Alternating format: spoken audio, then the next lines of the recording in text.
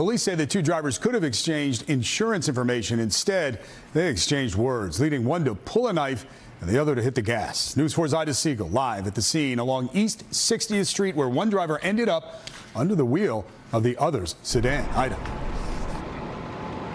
Yeah, that's right, David. I'm on the corner of Lexington, and the sedan that you mentioned is still on scene here. It's just halfway down the block behind me here near that restaurant shed.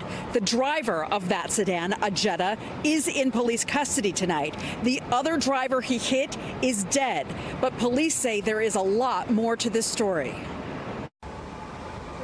At first sight, it appears to be a routine fender bender. One car on the sidewalk, a truck pulled over. But police say what happened here was actually a vicious case of road rage that ended with the 54-year-old driver of this Chevy Silverado getting run over and killed.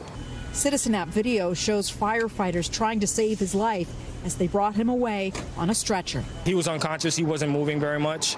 Police say it was 4 in the afternoon and the Silverado was going west on East 60th Street.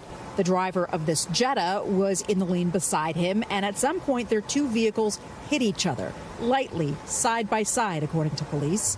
A fight ensued, and police say the driver of the Silverado got out of his truck with a knife and slashed 2 tires on the Jetta. He came around to the front of the Jetta. He was going to try to stab the other passenger side. Police say the driver of the Jetta had 2 children in the back and a female passenger up front.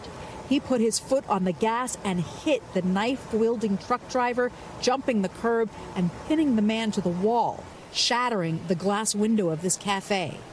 The Silverado driver died at the hospital. That's road rage on steroids. It's kind of on 60th Street, no less. It's kind of scary. Police took the Jetta driver into custody, but the question remains, did he commit a crime? Do you think he should not be charged with a crime? No, he should not. He was just trying to protect his family. It's such a shame, and I can't even imagine what that family's going through, and I feel so bad about it. But at the end of the day, like, people don't think before they act sometimes, and this is the outcome of the situation, and looking at that down the street is just, it's so heartbreaking. Even Mayor Adams stopped by to check on the investigation. They'll do an investigation, and they're going to determine what's the best thing, what exactly happened here. And again, at this point, the driver of the Jetta has not been charged with a crime. Investigators are looking to collect all the surveillance video they can find on this block, interview all the witnesses, and then ultimately the district attorney will decide whether or not charges are appropriate. Reporting live from the Upper East Side, Ida Siegel, News 4, New York.